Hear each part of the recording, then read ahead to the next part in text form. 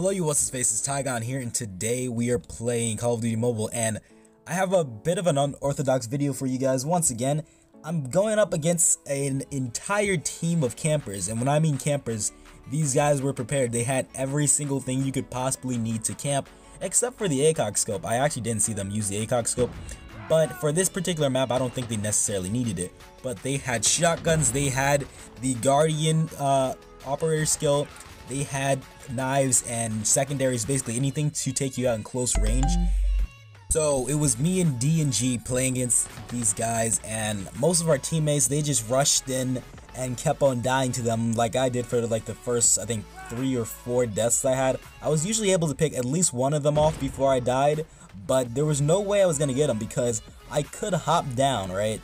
But the only thing I was going to do is I was going to grab one kill but then get taken out by the other because they were stacked by 2 and there was a narrow path. That's the only way I could get them. And they were basically trying to play time. Once they basically got the jump on us, and the only thing we could do in that case is basically just run and try to capture back those kills. I mean, now that I think about it more, maybe we could have, done certain things like, for example, gone and used a smoke grenade so they couldn't see us, but we weren't thinking about that because that wasn't our class setup. We were just trying to rush and get the kills fast enough because they already had the lead on us and they were waiting out time.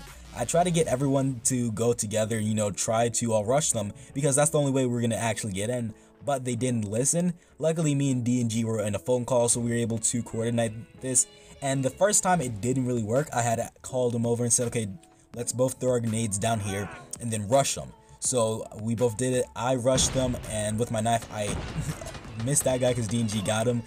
I would have went further, but we didn't know who was gonna take out who, and it didn't work so well, but I was able to get down once again. And as I said, I usually am able to get one person down, but I'm not able to get the second one. So I waited until my operator skill was ready, took one of them out because it's a one-shot kill just anywhere using the this operator skill, and we were able to actually break through. So me and D and G were the first to be able to break through of our team, and once we got them off of their momentum of basically being able to hold it, we were able to get a decent amount of kills and I guess take them off of their game.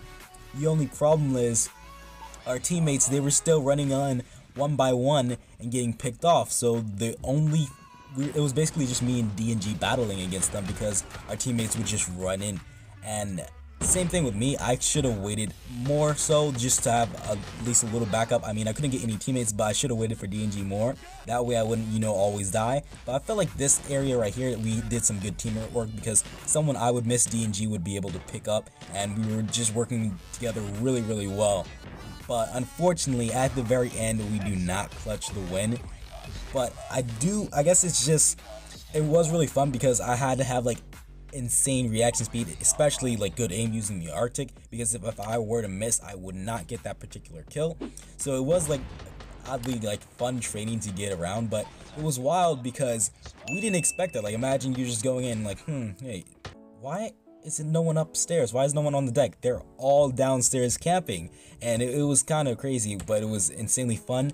So I'm gonna leave you guys with this gameplay. I hope you guys enjoy it. I did think we did pretty good.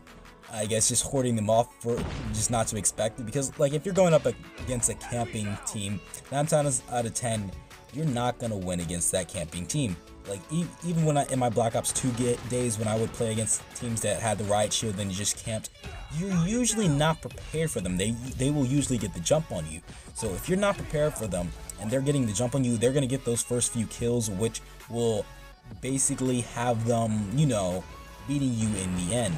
So even if you are better than them, camping is a very good, I guess, a very good skill or whatever.